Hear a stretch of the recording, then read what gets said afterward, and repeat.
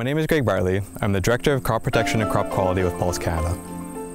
Our domestic and export customers have strict limits on the amount of acceptable residues that are allowed on harvested seed. Glyphosate is an effective and safe tool for weed control, however it's under a lot of scrutiny. If we all work together to ensure our residue limits are well below the limits that are set for harvested seed, we can help to ensure that this tool is available for years to come.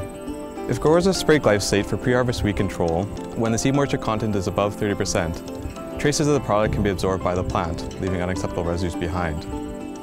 Glyphosate should only be applied when seed moisture content is less than 30% across all areas of the field.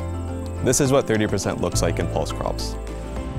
When considering field peas, the visual characteristics of 30% seed moisture content is most of the pods, about 80%, are yellow to brown in the crop.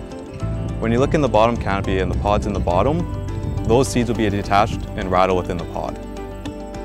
For lentils, 80% of the plant is yellow to brown. The top third of the plant, the seeds are fully formed and firm. The bottom third of the plant, the seeds are hard and tan to brown. When the pods are shaken, they will rattle within the pods. For chickpeas, the plants have yellowed and matured. The seeds have detached themselves from the pods and have changed colors. When the pods are rattled, the seeds will shake within the pod.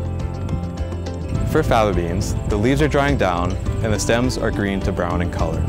The lower pods are dark brown to black.